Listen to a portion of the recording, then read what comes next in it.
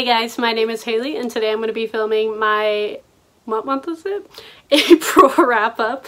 And I actually read a decent amount of things. I think this is the most I've read in a month this year, most likely because I didn't read that much in the first 3 months of the year. I barely read anything last month, I feel like, but I'm going to get right on into my wrap-up. These are in no particular order besides the one that I read them because I couldn't be bothered to order them by rating. First off, I read Red, White, and Royal Blue, which was the book everybody read. I think it was last summer, maybe the summer before.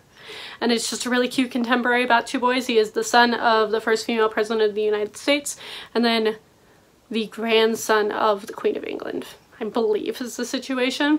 And this was super cute. I loved their banter. I loved the dynamic between the two boys. I love that this felt very realistic of the scandal that would happen if something like this came out. But the only part of it that really bothered me is that there was not like, as much as I don't want it, the only thing that would have made it more realistic is if more people reacted badly to these boys coming out as gay, because I feel like there would be a lot more homophobia in this realm of thing, and this book did not touch on that, which was nice for it to be a very feel-good book, but it did not feel realistic for the society that we have today. So I love this. I gave it 4 stars. It was super cute. I highly recommend. Next up, I read a really random book that I'm not sure how I even heard about, and that is Monday's Not Coming. This was much more of a hard-hitting contemporary than I expected it to be. It started off kind of just like this girl's best friend went missing, and her friend didn't really have the best home life and she didn't know about it, and she's slowly figuring it out as time goes on. And then there's like a point at the 75% mark that just like takes this in a whole much darker direction that I was not ready for, and it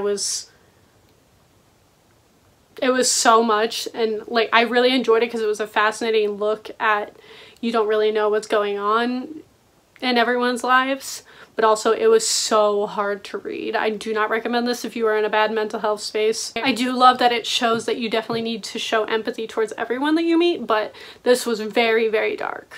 Very dark. The ending is wild, and I gave it 4.5 stars. Please go into that with that trigger warning. If you don't want any sort of violence or like home abuse, tread carefully with this one. Next up, I read I Had That Same Dream Again. I've had this since Christmas and just haven't read it, even though it's a manga and would take me 2 seconds to read. So I finally sat down and did a reading vlog that I will link down below of reading 3 of my short books. And this was the first one of those. This was really cute. I did not love it as much as this author's other book, which was I Want to Eat Your Pancreas, which was a very, very interesting, like more romance thriller manga that I highly recommend. This was more cute. I liked the plot twist in the end. It did not take very long to read. It's definitely something I feel like will probably leave my brain after a while story-wise, but I did enjoy it and gave it 3.5 stars. Next up, I read American Born Chinese. This is a graphic novel that I've had for quite a while, I feel like, and I liked it. The artwork is very fun. I like the way the pages are set up a lot. I like the artwork. The stories were all interconnected, which I was not expecting. I actually didn't know it was like multiple stories, but they are interconnected, so it is more of a novel than like short story format. I liked the traditional like Chinese culture that was represented in this. I liked the way they talked about racism within the US, because obviously this kid grows up in the US schooling system, and I liked life lessons that were in this. I really enjoyed it. I gave it 3.5 stars as well. It was a very, very fast read. And then I randomly decided to pick up a book that I like put down back in February, and that is the Creepypasta collection. This is a bunch of short stories based on the website Creepypasta. I don't know if you were around on the internet during that time, especially in like peak Tumblr days. This was very popular. I read a ton of the stories. Some of them have stayed with me for years because they're terrifying. And I thought this collection was kind of going to be mediocre after reading the first half of it, and then the second half had all of my favorite stories in it. So my personal favorites were A Trick of Perspective, was terrifying if you live alone especially. The Yellow Raincoat was super creepy. And then Bedtime was a shorter one towards the end of this that was like much longer than all of the other stories, and it was wild. I wanted an entire novel based on that subject of bedtime. It was so scary. That and A Trick of Perspective I think could very easily be full-length novels, and I would love to read them. But overall I gave this like a 3.5 stars. There were definitely some 1 stars where like stories were like 2 pages long, and I was like, what was the point of that? Why did you put that in this collection? Nothing happened. And then there were like longer ones that were really fascinating and would make very good movies or longer books. So short story collections are not usually my favorite, so I'm not shocked to give this like a middle of the road rating, but I did finally finish it, which I didn't think I was going to when I put it down back in February. And then I just got on a kick of Nina LaCour books. Nina LaCour is an author I've heard about on BookTube for years because she had a lot of hit contemporary novels from like contemporary booktubers I used to watch, and they loved her writing style, and I just never picked her up because I've never really read contemporary a ton until the last year or so. Especially this year I've delved into it more so. And the first one of hers I picked up was not super contemporary, it's more magical realism, and that is Watch Over Me. This deals with a camp slash orphanage where kids go to like work on this farm camp situation, with a twist of the fact that there are ghosts that live on this farm, and it's just kind of normal, and all like the owners of the farm are like, no, they're just there, it's fine, we know they're there, it's normal. And you spend half the book wondering if this is supposed to be like paranormal or if it's more of a magical realism situation. And you also get told flashbacks of this girl's childhood and how she ended up in the orphanage. She also noticed that there's something creepy going on with the other kids that have been adopted into this family, and that they all seem to have something in common that her and the other new kid don't have.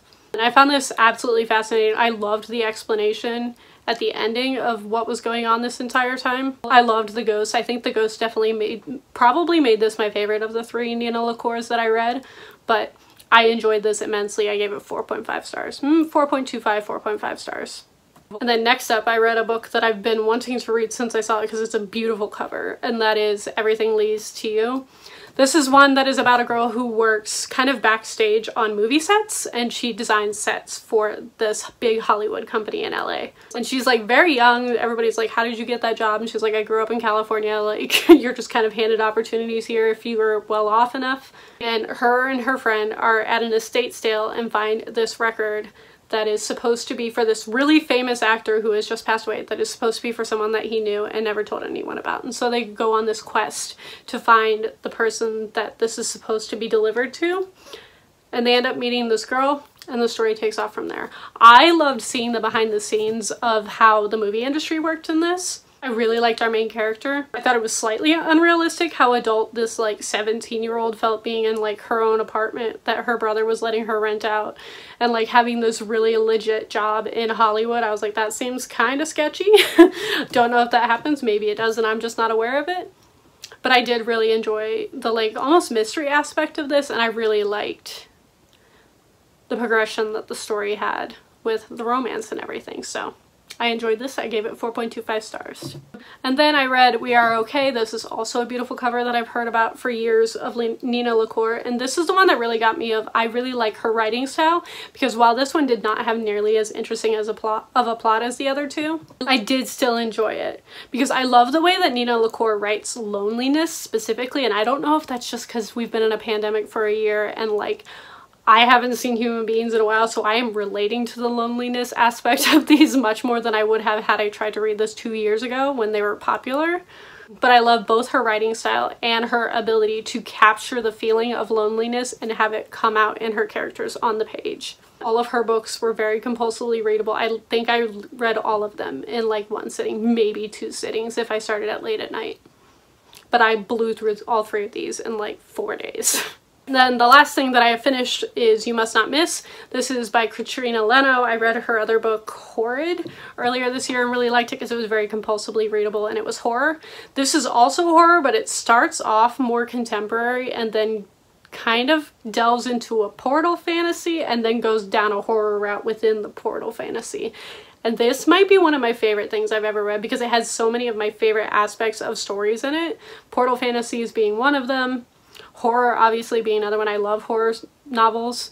And I love that this did not have a happy ending. Like, that might be kind of a spoiler, but I think it's very obvious from the get-go. And this girl's home life is crazy.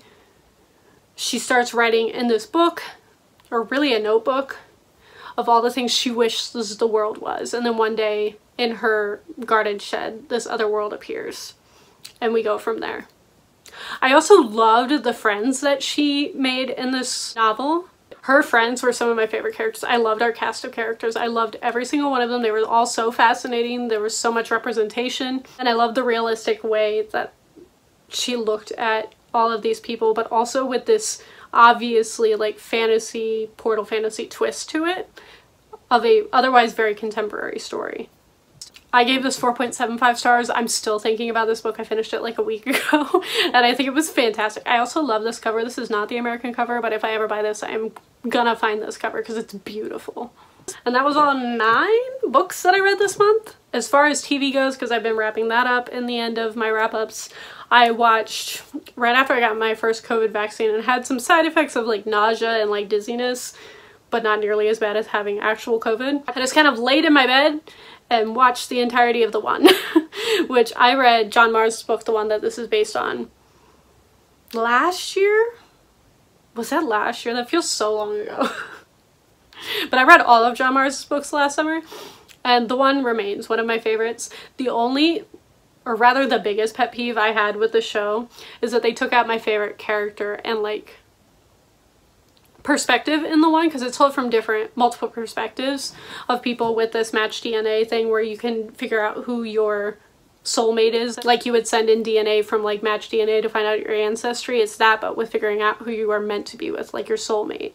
And they took out my favorite character or like perspective because it was fascinating to read from, which I wasn't too thrilled about. But I thought this was a super solid show. It's not a like you watch the entirety of the thing and like are on the edge of your seat the entire time. It does have a lot of drama. It feels like a cop drama, but with added like dramatic elements as if you were watching a soap opera, because everybody's like kind of interconnected. Very interesting. It was very well acted. I loved our main character especially. And it's been long enough that I've kind of forgot specific details about the show that I thought it was like a relatively faithful adaptation, but there was definitely that one character that was missing that I remembered because it was my favorite. But I think it's a solid adaptation of a book. I would recommend the book over this show, but if you are not a reader, this is a good alternative. I don't know what you would be doing on a booktube channel if you're not a reader, but yeah. It's on Netflix. It's only 8 episodes, which is how I blew through it in a day. And then I have restarted Supernatural. I did not get all the way through season 6, but I have gotten back into season 6. Most of what is happening right now is I'm very annoyed with Sam. This is that point in the show where I'm just like incredibly annoyed with Sam as a character, and I love him because like Dean loves him, but also he makes all the worst decisions in the world all the time, and it's so frustrating to watch. I also forgot like the main storyline of this season until we were a couple episodes in, and I was like, oh yeah, that happened. So like his behavior is explained, but it doesn't make it any less frustrating to watch. There's also a whole situation going on with all of the angels with Castiel trying to like corral Heaven, who is in chaos because they averted the apocalypse.